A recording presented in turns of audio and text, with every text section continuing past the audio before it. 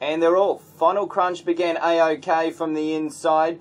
Going forward at this early stage is Double Honour as well from Zoot Suit, who's on his inside. Trapped a little bit wide is Omnia Munda Mundus.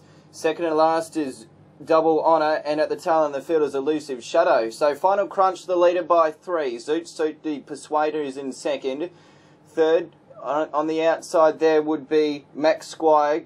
Going forward is Double Honour. Second to last at this stage is Omnia Munda Mundus, and Elusive Shadows at the tail. 400 to go, and Final Crunch is trying to go from go to way, steadied up, leads by 2 or 3. Zoot Suit is the Persuader, and down the outside is Double Honour.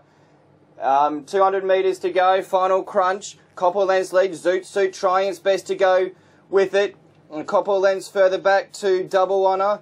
It's Final Crunch, however, holding on, extending its lead towards the wire. And Final Crunch from go to way wins the first of the morning by almost 2. Second was Zoot Suit. Third, close. Between, on the inside was Double Honour. Max Squire was in the centre. On the outside, Elusive Shadow.